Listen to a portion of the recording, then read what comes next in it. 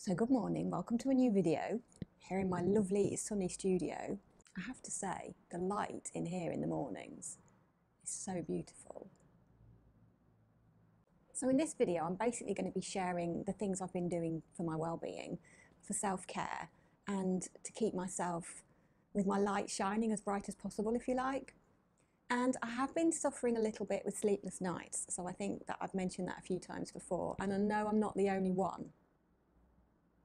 So I've done some extra things, if you like, to make sure that I can kind of lift the balance on my well-being into the right direction, if you like, because yeah, I've been feeling quite depleted, but I slept really well last night, so I'm feeling a lot better than last week, so that's really, really good. And it was one of those mornings as well where I was waking up naturally, so that was, yeah, I love doing that. And what I often get asked in here in the comments, thank you for your lovely comments by the way, what kind of things do I do for my own self-care? So I think over the last few weeks I've mentioned a few things like having salt baths and the basics like good food, good pure water, some fresh air and sleep, things like that. So today I will be sharing some fresh air with you because I love to share my walks and things like that with you. So there is some fresh air in this video. And what else am I sharing? There'll definitely be some painting because that's really my happy place and that really helps my mental health and my spiritual health as well. I get out of myself, if you like, and I go to a different place and it's really magical. So painting is definitely going to be happening in this video.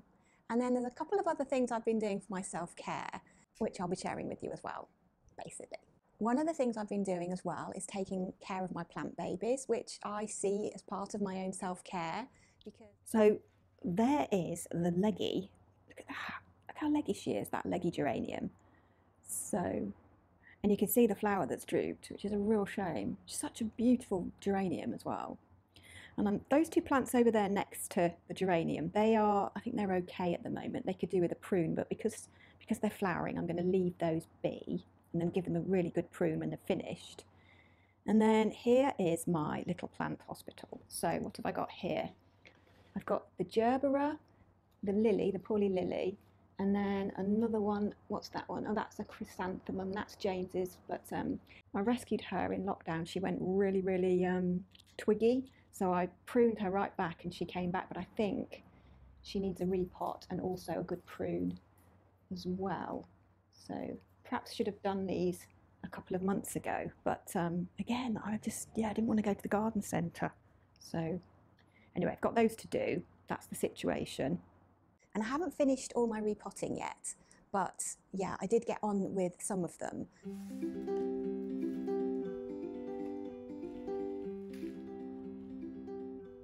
And the studio was an absolute mess with soil and compost everywhere, but it was such a joy to do because they in turn bring me so much joy, and I really wanted to give them back some love. And I think they make an environment really healthy, as well as being beautiful and adding beauty and bringing that joy. I think they make an environment really healthy as well, don't they? They absorb things and release things, so it makes the air really clean and healthy. And some of the plants are really good for EMFs and things like that. So yeah, I do love having them, but they are in desperate need of some plant baby love. I think another important job or role of a plant or a flower is to keep our vibes high, lift our spirits and keep our lights shining bright. And it certainly happens for me. And talk to them and say thank you, of course. So what else to catch you up on then?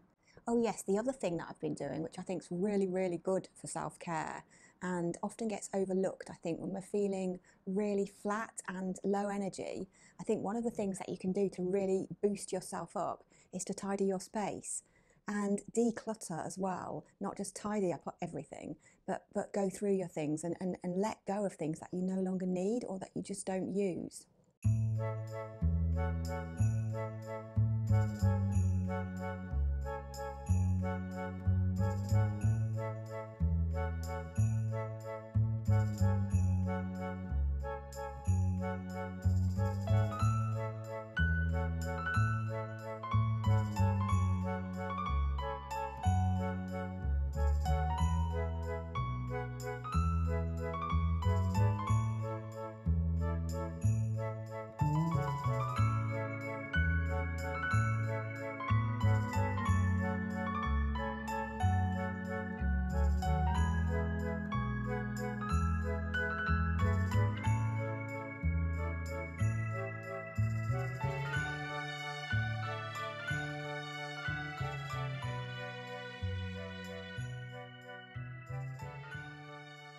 So that's what I've started doing in here, and it feels really, really good.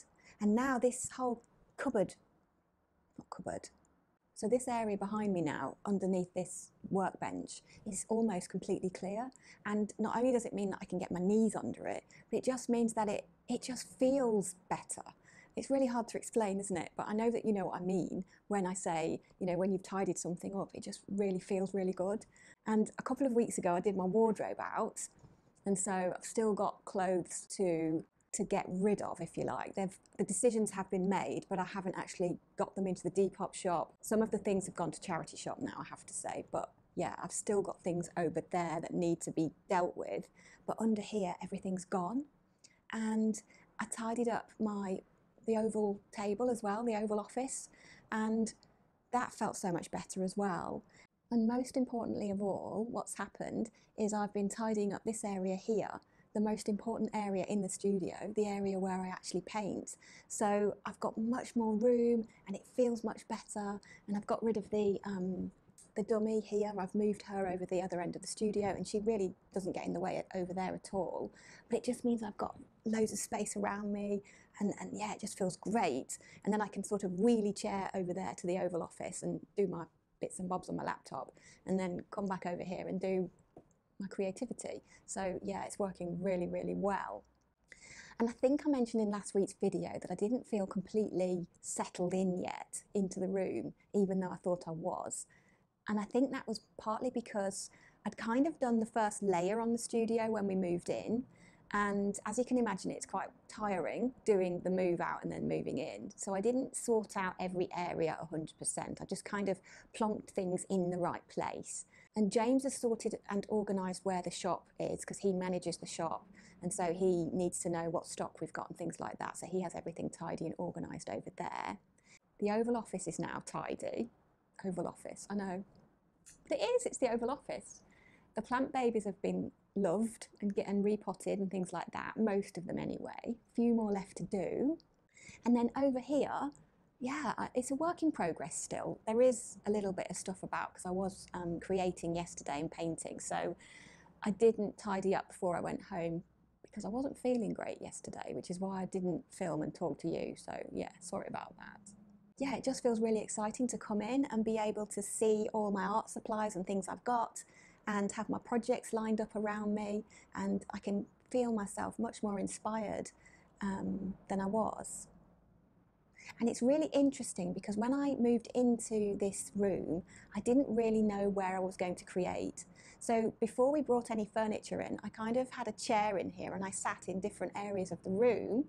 And then James and I planned where we were going to put the furniture with our paper plan and the paper furniture. I don't know if you've seen that video when we were moving in, but that worked really, really well because this unit behind me, my easel is really, really heavy. So we brought it in 2 parts and it fitted so perfectly here, and James had measured it and everything.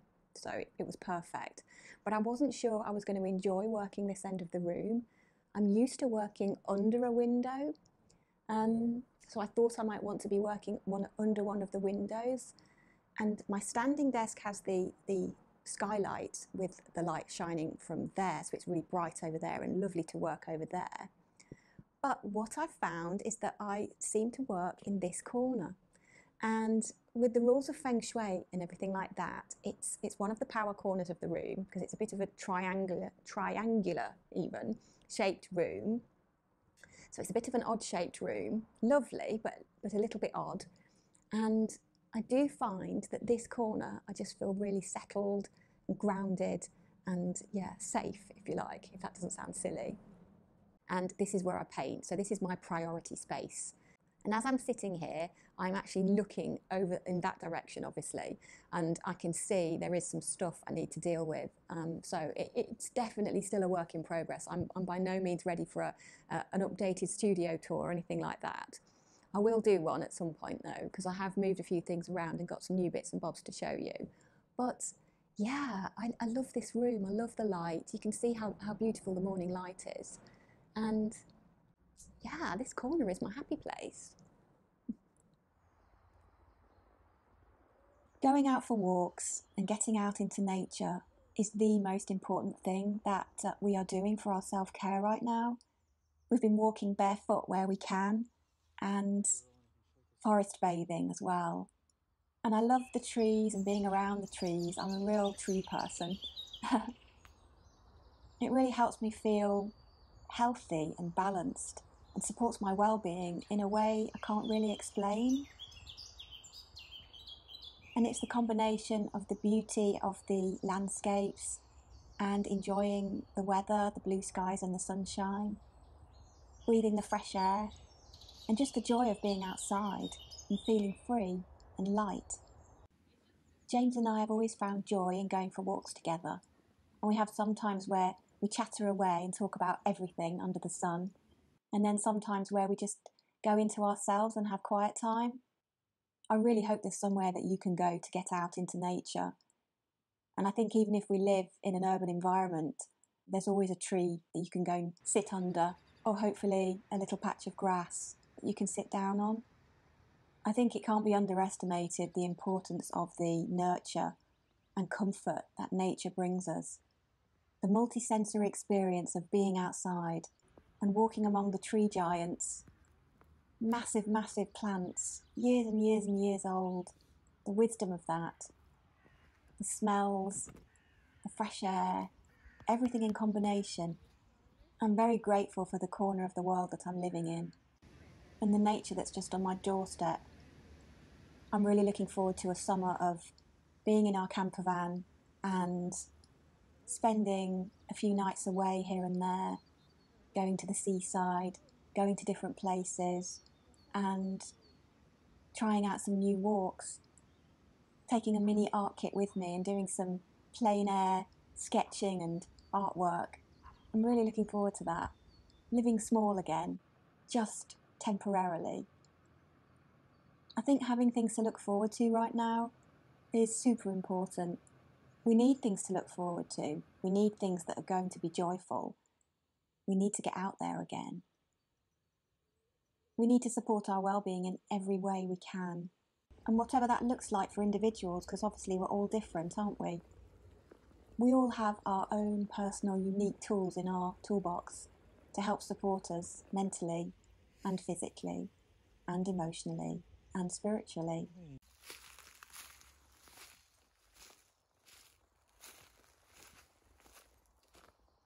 And I think going for a walk, the simple act of going for a walk, and whether it's going out into the country or into the woods or into a more urban environment or to the coast or the mountains, it doesn't really matter. Just the simple act of going for a walk is so healing, especially right now. Throughout this whole experience of the world going crazy, going out for a walk was the one thing that we could still do. Doing that has sustained me and prevented me from, losing all my marbles in this strange times. I think the whole impact of this long lockdown is starting to actually hit me as it lifts. And I'm not quite sure what that means for me and how I'm going to process all that. But I definitely think there are going to be things to process from our experience of this strange world we're currently living in. But onwards and upwards, we push through, and I employ Wendy the warrior to help me with that.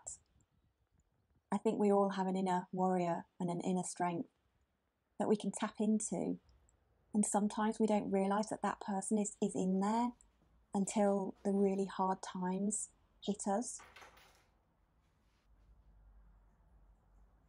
So I'm grateful for Wendy the warrior, so grateful. She's got fire and spirit and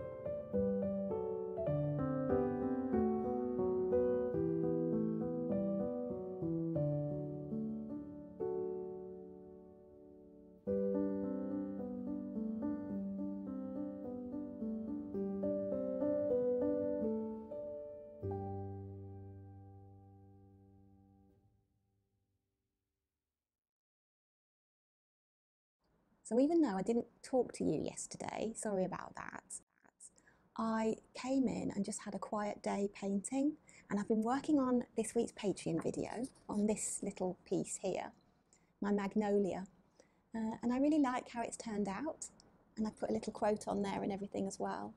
So I'm going to finish that today, and then I'm giving the footage over to James because he's been editing my Patreon videos for me because I just can't do it all anymore. So I have been filming and editing 2 videos a week. So this is another thing I've been doing for my self-care. I've been looking at my schedule and seeing what I want to prioritise with, which is obviously my artwork, and seeing ways I can actually release things from my schedule so it's not so rich and full, if you like. So even though I really like the editing process and the creative part of that, and then the outcome of the video, getting excited when I upload it and things like that, I am finding that because editing takes me anyway, and I know a lot of other people say this, takes me a long time, it just made perfect sense to ask James if he wanted to help with some editing. So he's edited quite a few videos for me now and tried a few bits of software and things like that, and we've kind of found our way of working together. And that just takes that off my hands. So I can concentrate on doing this, filming and creating and really pushing my art forwards. So that's another thing I've been doing for my self-care, which is working out really, really well.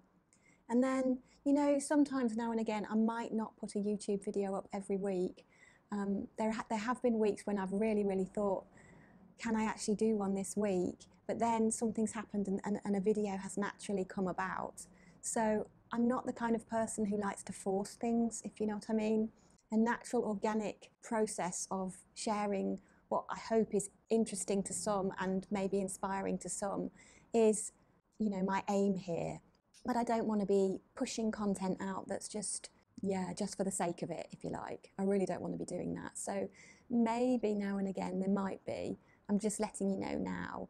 But I'm still going to try and go with my flow and let you have a video every week on here, because I think it's a really nice way to connect, and it feels like a circle of love.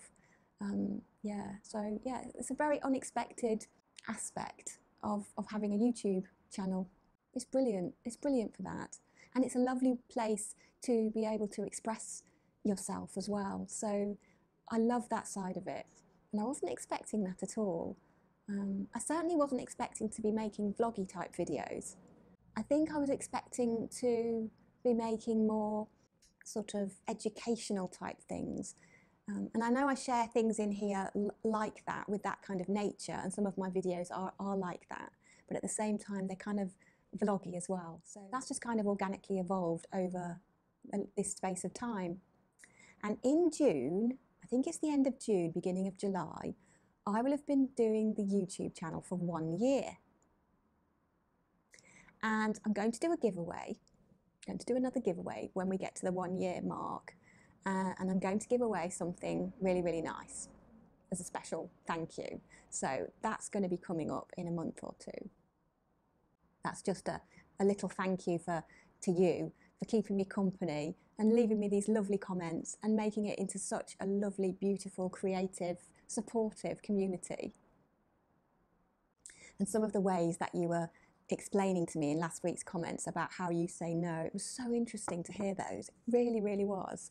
And I've been sent an email from one of my Patreons, and she said I can share a few of the things that she sent me as well, because she sent me an absolute list of ways to say no, and some of them are absolutely hilarious. So I'll share a few of those perhaps with you later as well.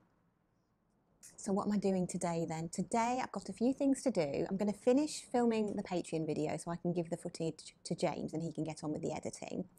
And this afternoon he's going to pack orders for the shop as well. And I'm probably going to edit some of this video for you. And I've got to catch up on communications as well. So I've got to go through my emails and messages and things like that, because I'm a little bit behind with that. So I'm really sorry if you've messaged or emailed or something like that. I can't always reply to everything, but I'll do my best and I do try and read everything. But yeah, I do get behind on that these days. And that's partly because I'm really wanting to prioritise my painting and my creativity. And a few months ago, I was noticing that I wasn't making art as often as I wanted to be. And I don't mind doing the editing and I don't mind dipping into my communications, but I can't do that for long periods of time because it puts me into right brain, left brain, puts me into left brain. It puts me into my left brain, which means then I can't get into my right brain to do my creativity. So yeah, I'm limiting my time on that now, and that's really for my self-care as well. I think building a schedule to support my self-care, your self-care. If you're a schedule kind of person, which I am, some people aren't, I know it doesn't help them at all, but I'm really a schedule kind of person and I need that schedule to work for me. So yeah, constantly tweaking that and changing things and having James come on board. Yeah, just things like that has really made a massive difference. I think the things this year that have made such a difference to my well-being has been having my own room, having a private space to have quiet time when I need to create, private time when I need to film. That's just made everything, all my content, flow so much easier.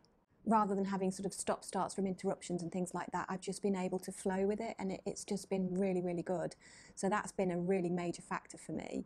And then the other major factor has been getting, got hair, hang on, got to fly away somewhere.